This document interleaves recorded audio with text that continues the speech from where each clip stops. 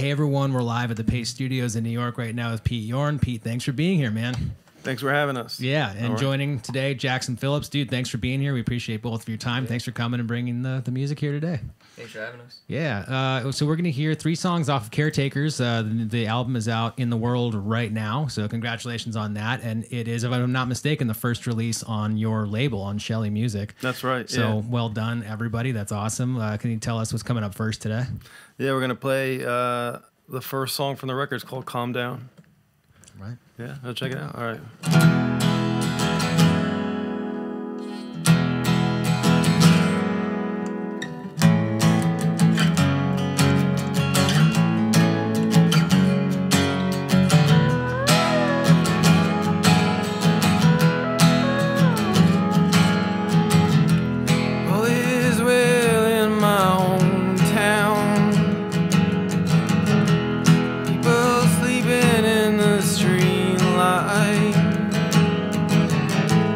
There's a memory at all.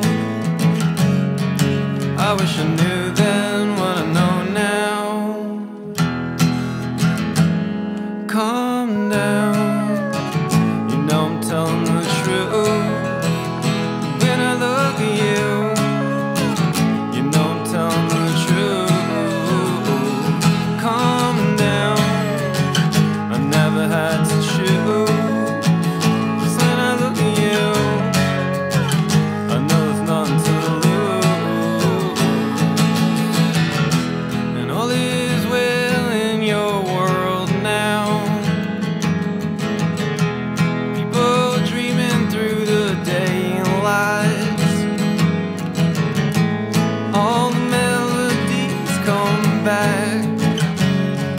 I wish I knew then what I know now.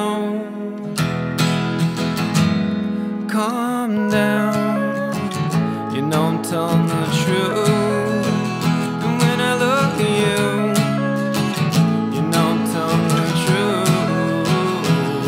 Calm down, I never had to choose. Just when I look at you, I know there's nothing to lose.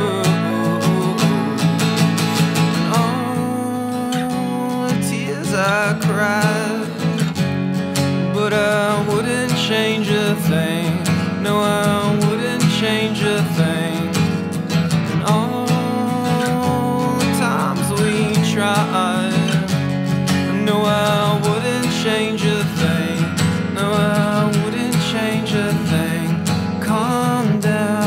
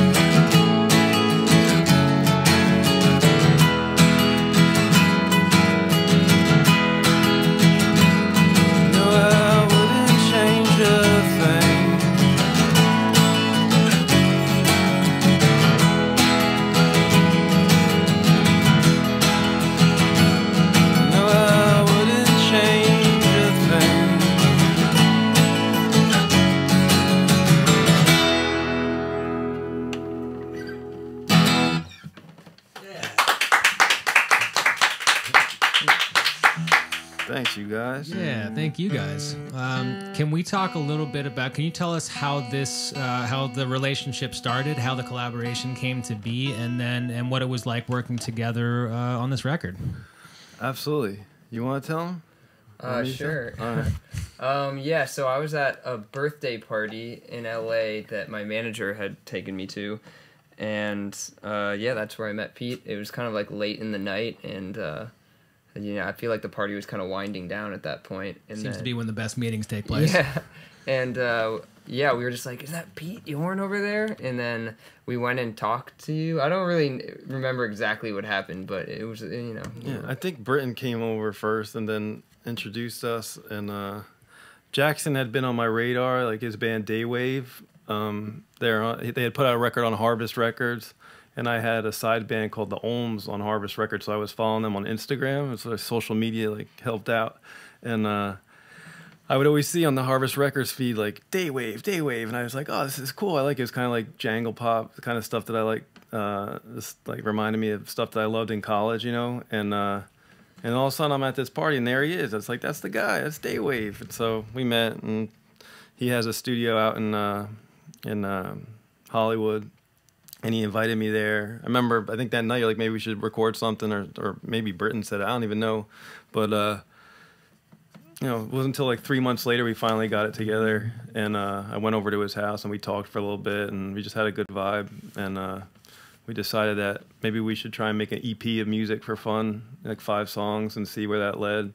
And I think the next time I went over there a few days later, we just tracked a song, and it just felt good. It felt like, you know, super kind of natural, easy and fun. Yeah. And so all of a sudden we had like 25 songs. We went way past the EP thing, and we were like, well, want to do another one? Like every day we would pretty much have another song recorded. And at first it was some songs that I had kind of written, but then after like 3 or 4 we just started writing songs together in the studio every day. And he'd come up with these beautiful soundscapes, and they'd inspire me, and I had a lot of stuff going on, I think, in my head that I wanted to get out lyrically. So does it seem as though what's out in the world right now is Caretakers Volume 1 and Caretakers Volume 2 might be forthcoming potentially from that prolific series of sessions? It sounds like it's probably still going on. I think so. It's like, yeah, we're still working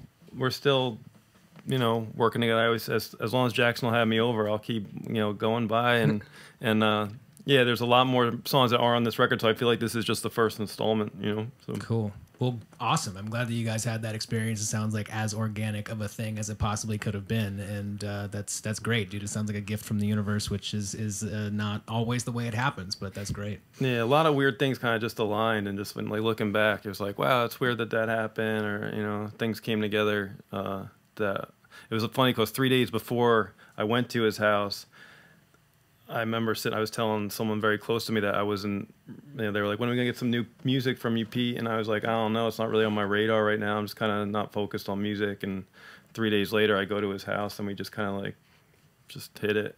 Just happened. Cool, man. Well, thank you guys for coming and sharing the music with us today. We're going to hear a second and a third song off of Caretakers. Can you tell us what you're doing second?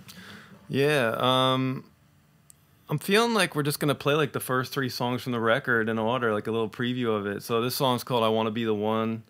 I remember when I first, I got a little girl at home. It's my first time being a dad. She's already going to be 4, but I remember when we had her, everyone was like, has it changed your songwriting? Or, how is it affecting you? And it was so early. I was like, I have no idea how it would, but I feel like of all the songs, this was one where she might have creeped into it a little bit, like something about wanting to rise to the occasion of being able to be there for her and be the best dad I can be, and it's definitely in the lyrics. I hear it. So nice, love to hear it. All right.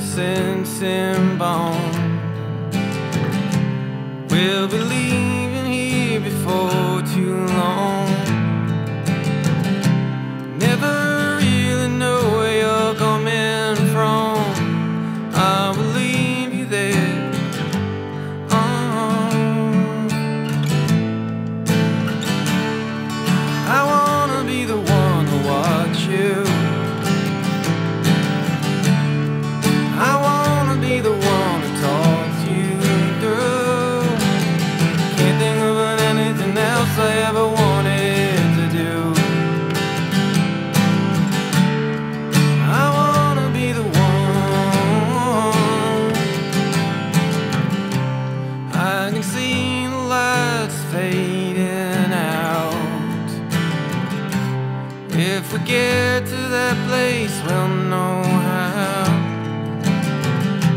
Tell me where you're going, I'll be there now. So it's up to you.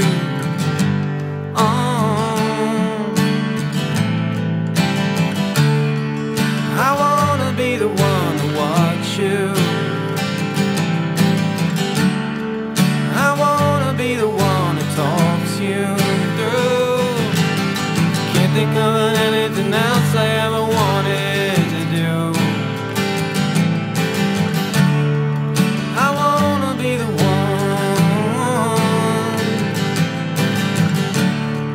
I wanna be the one. Different labels on the bottles, different ways to pass the time. I tell you in my dreams we made it. A picture that was only faded. Can't think of anything else I ever wanted to do. I wanna be the one.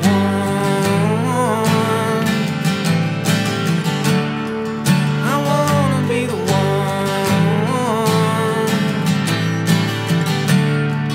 I wanna be the one. I wanna be the one. I wanna be the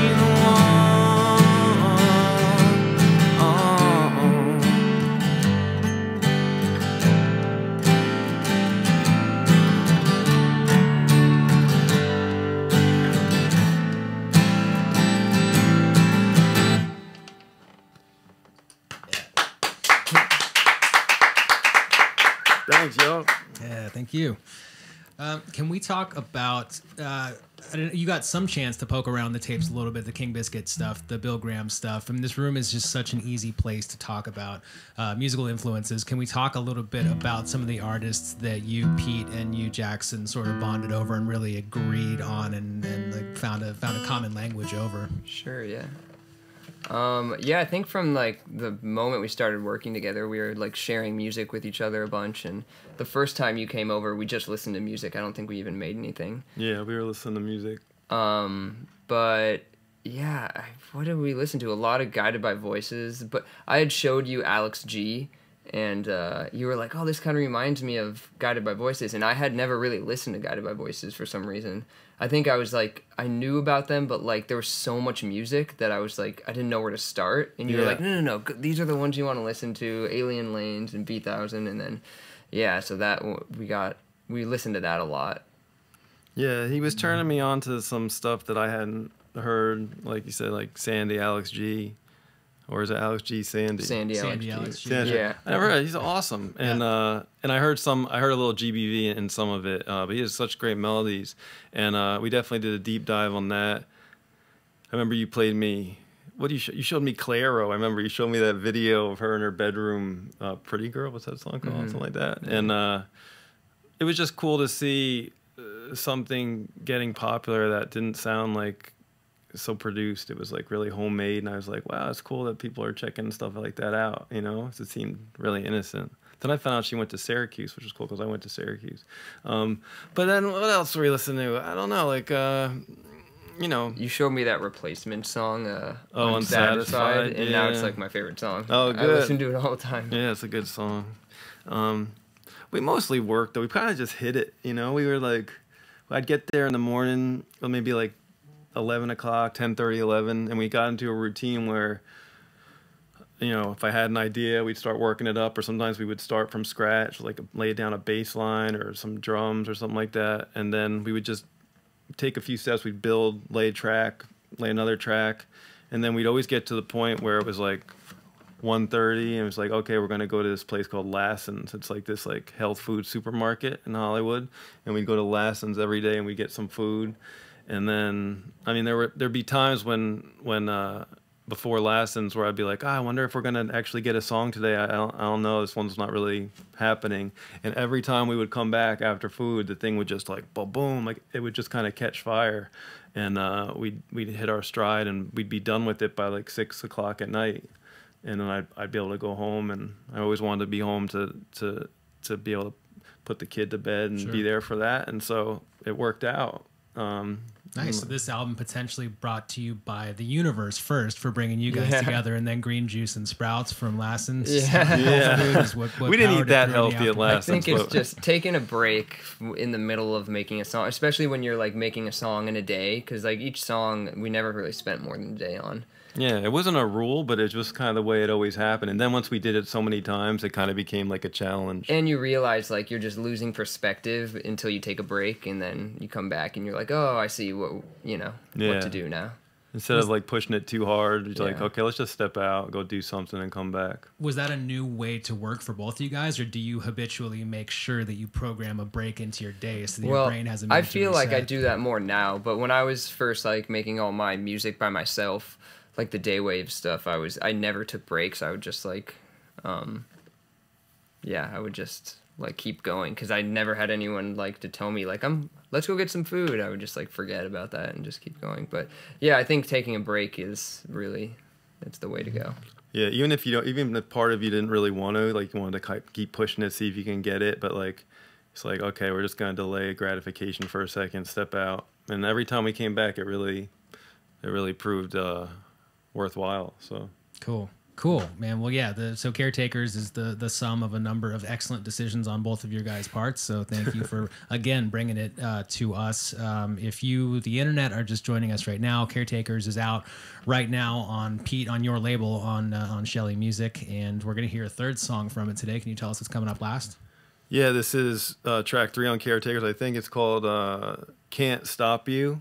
And just a little bit about it, it's kind of, I feel like everybody has toxic people in their lives, and you always be like, I'm gonna cut that person out of my life because it's just too hard, But sometimes I find you're stuck with maybe a toxic person in your life. They're too intertwined with your whole being, and so you can't really lose them. So you got to figure out how to maybe change your way of thinking about that person, and learn how to kind of accept who they are. And so I think this song touches on that. So, all right. 1, 2, 3, 4.